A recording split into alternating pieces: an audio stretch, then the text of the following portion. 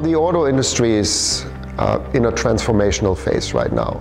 Cars are more and more becoming computers on wheels. In the future, customers will make decisions on buying their cars based on the fact of what they can do in the car using voice. Our customer, I would say, they want to have an easy interaction with the car, to make their routine easier, to make their drive safer, to make everything faster. For us, Houndify is really, we think of it as our platform, the door opener into the magic world of voice. It was the absolute foundation to open up a world of possibilities that we didn't have before.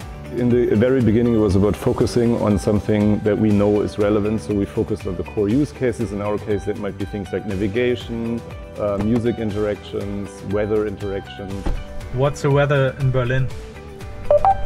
The weather is 37 degrees and partly cloudy in Berlin. So it's about 8 months total or so of experimenting with the solution, seeing it coming to life in the car. And that was a super intense, fast cycle process that I think the whole team here is very proud of. Houndify has extended our Hey Mercedes voice assistant from within the car to outside the car. That is what is really useful for our customers, to not only be able to control your car, but ask anything.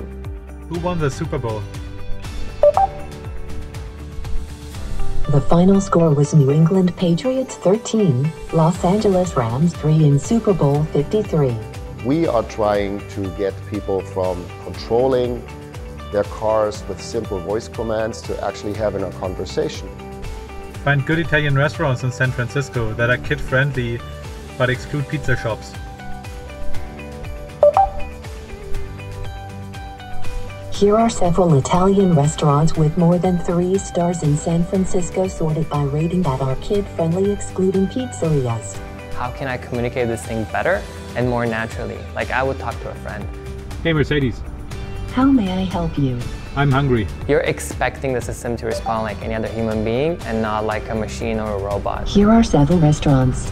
So that's a good starting point. But we've barely scratched the surface. We have to transition into becoming more of a software company while still building great cars. Of course, that's a long journey, but thanks to the SoundHound technologies, we now put out the foundation for it that we can now build on in the future. Mercedes and Houndify will change the way people talk to their cars forever.